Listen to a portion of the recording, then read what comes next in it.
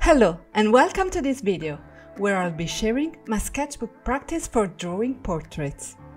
I'm happy to have you here. I've spent countless hours perfecting my skills and I'm excited to share my knowledge with you. If you find this tutorial helpful, please do not hesitate to give it a thumb up, subscribe to my channel and hit the bell icon to stay up to date on my future content. I've been drawing professionally since 2005 and I want to help you improve your portrait drawing skills with a simple method that I started with. When I began my studies at the European Institute of Design, I had no prior artistic training and many of my classmates already had experience in drawing. I worked hard to catch up, especially with realistic drawings. In this video, I'll share 3 easy tips that will help you become a portrait drawing pro in no time. I hope this method helps you improve your portrait drawing skills as it did for me. First thing first, let's start with a reference photo.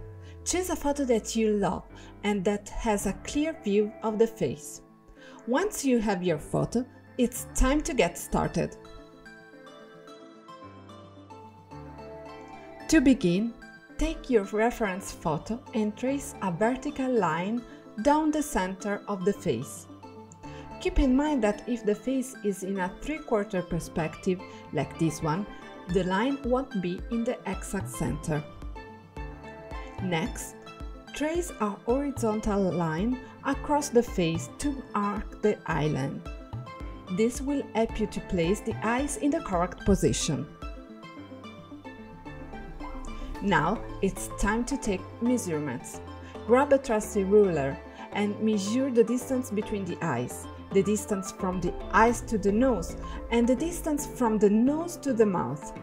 These measurements will ensure that your drawing is as accurate as possible. Remember, accuracy is key when it comes to drawing a face. By taking the time to measure and mark the center of the face and the eyeline, you'll be amazed at the result you can achieve. Second, pay close attention to the details in the reference photo. Take note of the placement of the facial features, such as the eyes, nose, and mouth. Observe the overall shape of the head, including the jawline and the cheekbones.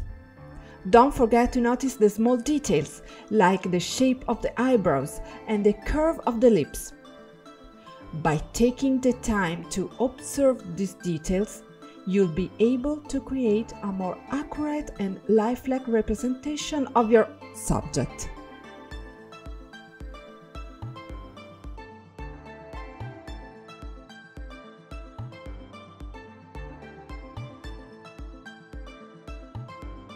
And finally, practice makes perfect. The more you practice, the better you'll become. Let me tell you, there are so many ways to practice. You can practice every day, every other day, or even once a week. You can practice alone, with a friend, or with a group.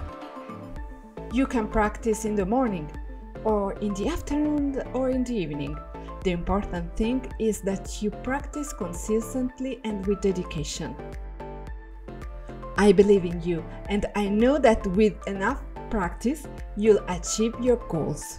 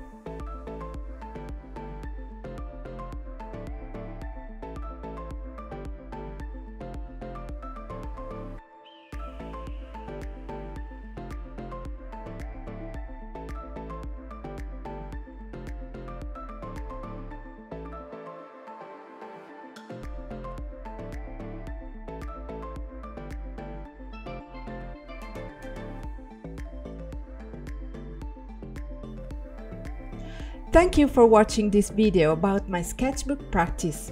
If you found this tutorial helpful, please give it a thumb up, subscribe to my channel and hit the bell icon to stay up to date on my future content.